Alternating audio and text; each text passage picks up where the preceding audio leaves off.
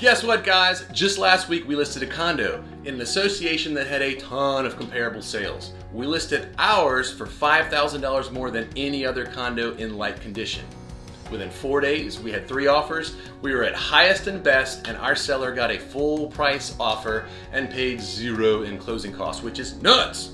Essentially what that means is we are in a full-blown seller's market. So Rachel, what should buyers be doing to prep for this? Buyers, that means you've got to be familiar with what you want in a home in the price range that you can afford. That way, when you see online the house that's the one, you're ready to pull the trigger after you go and see it in person. Yeah, another thing you can do is something called an escalation clause. We're doing this a lot with our buyers right now. Essentially, it's a mechanism that you can put in the contract that incrementally increases your sales price above and beyond any competing offer, and then you can cap it. Now, the cool thing is to protect you as a buyer is we can force the seller to show us evidence of the competing offer in the form of actually seeing the offer, seeing the names of the people on the contract, even requesting contact information as necessary.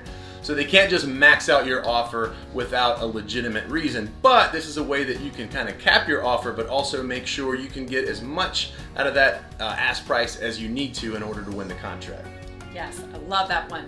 Also, make sure you have a strong lender letter. Have a good relationship with your lender, get documents to them ahead of time so everyone feels super confident that you're going to be able to close that loan.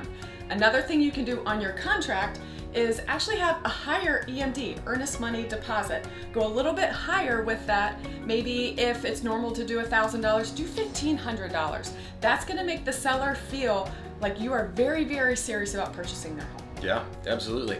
Another thing is make sure that you are aware, or better yet, that your agent is aware of what is important to the seller, right? We talked about escalation clauses a minute ago, but money is not always everything in a real estate contract. I've seen sellers actually take less money on the ask price in order to get a closing date that they wanted. In some cases, sellers might want a longer closing date because they want to sell this one but want to find their next home and only move once.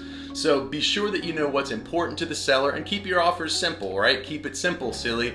Something that's complicated and has a lot of words in it might turn off a seller, especially if they have multiple offers. So make it clean, concise, make sure you know what they want, and then find a way to meet them in the middle and grab the house that you really want.